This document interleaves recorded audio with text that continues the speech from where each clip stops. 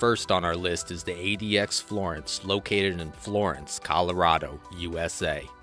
This ultra-high security prison is commonly referred to as the Alcatraz of the Rockies and is home to some of the most dangerous criminals in the country. With its cutting-edge security systems, tightly controlled environment, and strict protocols, ADX Florence is designed to keep its prisoners completely isolated from the outside world.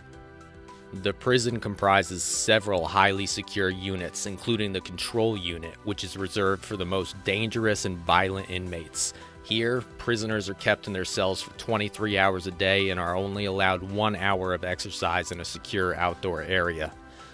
The cells are equipped with solid steel doors, reinforced concrete walls, and state-of-the-art surveillance cameras, ensuring that the prisoners are monitored around the clock.